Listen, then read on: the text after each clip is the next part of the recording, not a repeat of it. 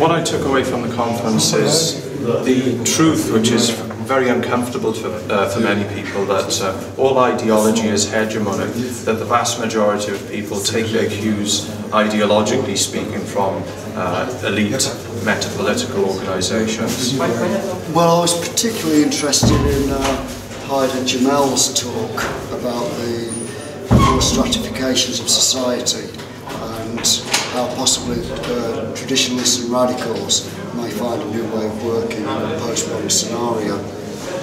What worried me actually is that the possibility of a conflict, which may even result in a physical conflict between traditionalists and what was termed radicals or radical revolutionaries.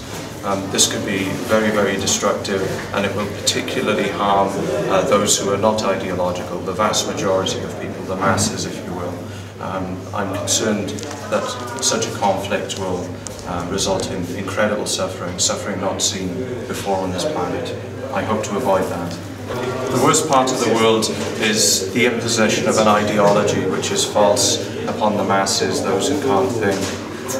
I like Dugin's point that postmodernity is pure diabolism, because it's a denial that there's any ground of ontology, that there's simply just a flux and the flow of fads and trends.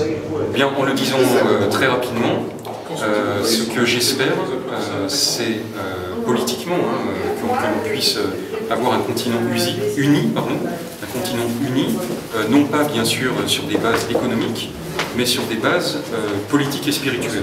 C'est-à-dire que moi, mon combat, c'est de pouvoir unifier politiquement le continent, lequel agirait dans un cadre spirituel, comme ça s'est fait de nombreuses fois, et comme on essaye de le faire au Liban, par exemple.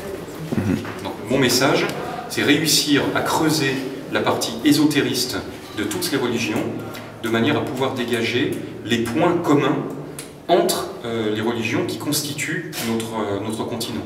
Parce que c'est par l'ésotérisme que l'on pourra dégager les points communs. Ce n'est pas par la pratique. Parce que les religions divergent quant à la pratique. Les seules unions, les seuls points communs qui existent bien sûr entre les religions se trouvent dans la partie cachée, dans la partie ésotériste. Donc c'est par la mise en valeur et le dégagement de ces points communs très sérieux qui existent entre les spiritualités présentes sur le sol européen qu'on pourra dégager une construction politique sérieuse. Well, I think the conference was a wonderful event that needs to be repeated soon. I understand there's going to be another conference in just 6 months. This needs to become a regular event. It was a great pleasure and an honor for me to see so many figures, prominent figures in Orthodox, traditionalist and Muslim thought here together, hearing Gaidar Jamal and the Sufi Sheikh who came from Italy.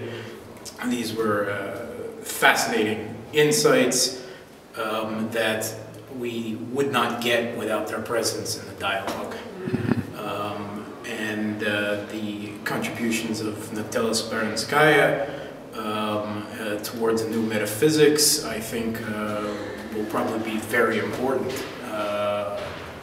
in the future. And I think she, starting from this conference, will be remembered as one of the pioneers of traditionalist thought. Данная конференция очень важна с точки зрения размывания некой скорлупы, в которой находятся традиционалисты отдельных стран, государств или территорий. Вот, когда год от года находишься в некой традиционалистской метафизической среде, среди одних и тех же людей, среди одного и того же дискурса, в какой-то момент складывается такое ощущение, что это все некий междусобойчик, что это все родилось здесь, что это существует только здесь, и что, в принципе, это реальность, созданная некой группой для того, чтобы в ней находиться самим. И подобные мероприятия, они как раз развеивают вот это вот замкнутое представление о том, что это есть самопроизводная и самопоглощаемая реальность.